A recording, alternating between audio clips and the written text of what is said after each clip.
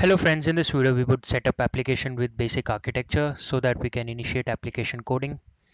In the previous video we have created a new project for Friends Forever and installed necessary softwares to work with the code. In this video we will create a basic architecture for the application. Now these application architecture changes would include database creation, and then we will create a new table for holding the user records or user details. Then we will create a EDMX file in our solution and then map the database tables to EDMX file using DB first approach. And then we will implement dependency injection framework using simple injector. Then we'll create controller action and view for our register functionality. Now let's go to SSMS and I'll go to Object Explorer. I'll right click on databases folder and then select new database. I'm going to name my new database as Friends Forever and click OK. This would create a new database for me. So if you expand this databases folder, at the bottom you could see Friends Forever database. Expand it and expand the tables folder as well. So currently there are no tables. I'll click on tables folder, select new table, and now I'm going to create columns for my table. So the first column would be ID. It would be integer and it would be not null. I want this ID to be a primary key and having identity. So I'll specify identity specification. So I want my column to be identity. So I'll select yes and make sure your identity increment and identity seed is 1. So this would ensure like your column would start from 1 and it will always increment by 1. Okay. Now I'll create other columns. So the next column I'm going to have is first name to store the first name for the users. Okay, then I'll have last name.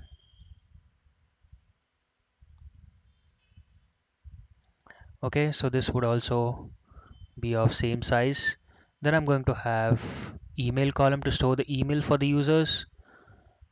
Okay, and then finally I'm going to have column for storing password for the users.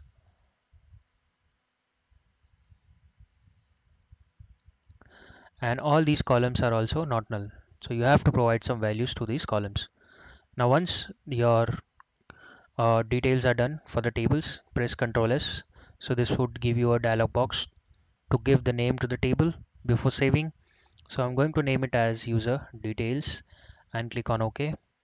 So this would create a table for us, that is user details. And if you refresh this table folder, you'll see a new table, user details, with columns you specified and ID as a primary key. So our database creation and table creation is done. We'll move to our next step, that is creating EDMX file. So I'll click on add. So basically right click on models folder. I'm going to add it to models folder. Then select new item. Under Visual C# data, select ADO.NET Entity Data Model and then name it as Friends Forever FF Entities. Click on add. So this would ask you to select a strategy. So we are going to select EF designer from database. So we are going to create EDMX file from database. Click on next. So this is asking me to create a new connection. So I'll create a new connection. Server name, I'm going to give it as dot, which is the local server. I'm using Windows authentication. So based on your server name, this drop down populates the databases. So we've just created our new database, that is Friends Forever. I'll click on test connection to basically test our connection, and it has succeeded, and then click on OK. Okay, now this has basically created a connection string. This is our connection string, and then we'll click on next. So this dialog box is asking us to choose the tables, views, or different constructs of SQL to basically shown on the EDMX file. So we just want user details. Currently we have only one table to choose. there are certain checkboxes to choose options. So we don't want our entities to be pluralized or singularized. So we are basically unchecking this checkbox. This is to basically this checkbox is to include foreign keys. So currently we don't have any foreign key between tables. We just have single table. So it doesn't matter if you check it or uncheck it, but we usually check it so that we can see in the EDMX designer which table is connected to which other table. So I'll click on finish. So this would generate our EDMX file,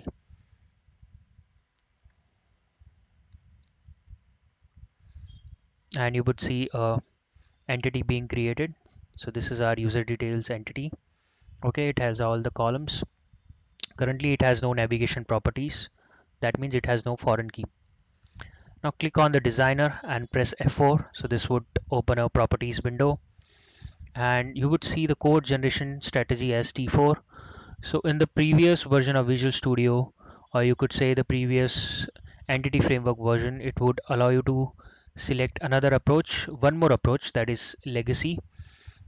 In that approach, the POCO classes are not generated, but in case of T4, the POCO classes are generated. The POCO classes are these classes. You can see the user details class is being generated for respective entity, and these classes would generate for each table you basically port on this EDMX file from the database.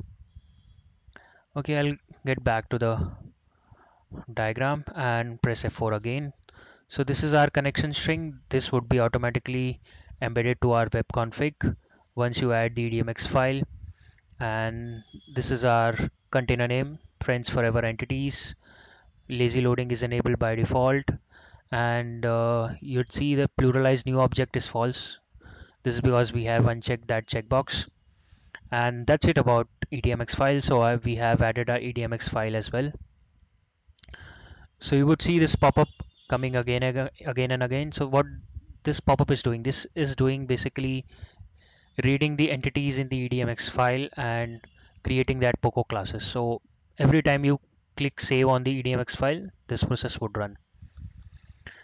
Okay, now creating and adding EDMX file is also done.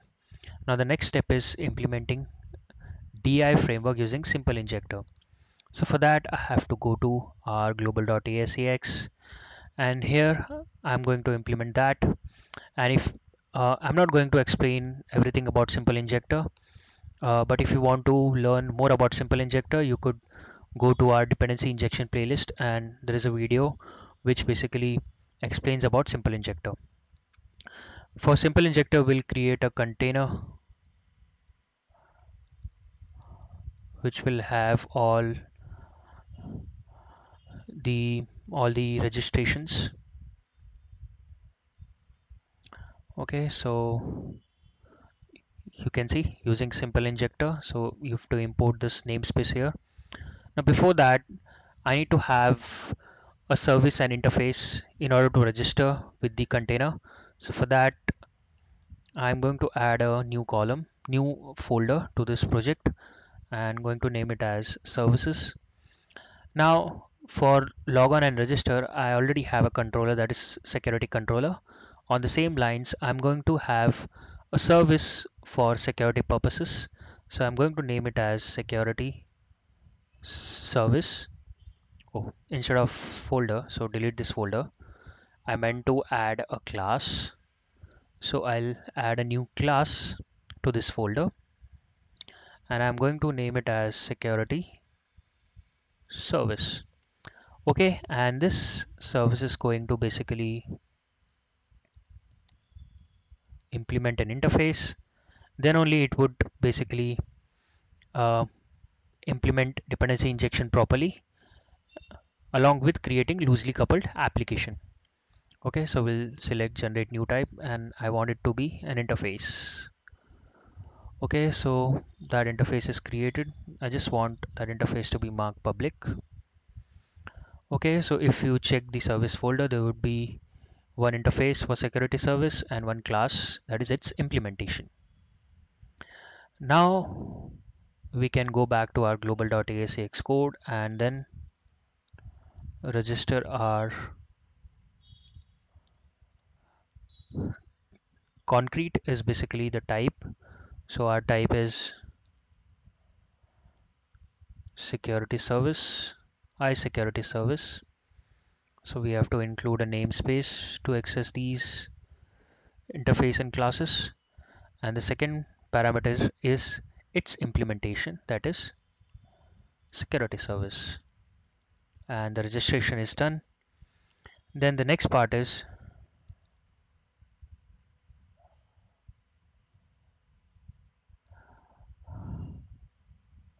register MVC controllers. So we want the context or extent of this simple injector to be MVC controllers, and the parameter is asking it's what in what assemblies you want the simple injector to work. So we'll say assembly, we want to access assembly class, and we'll get the get executing assembly. So whatever assembly we are currently running on, in all those controllers in that assembly we want the simple injector to work. And the final thing is dependency injection resolver dot set current resolver into new simple injector.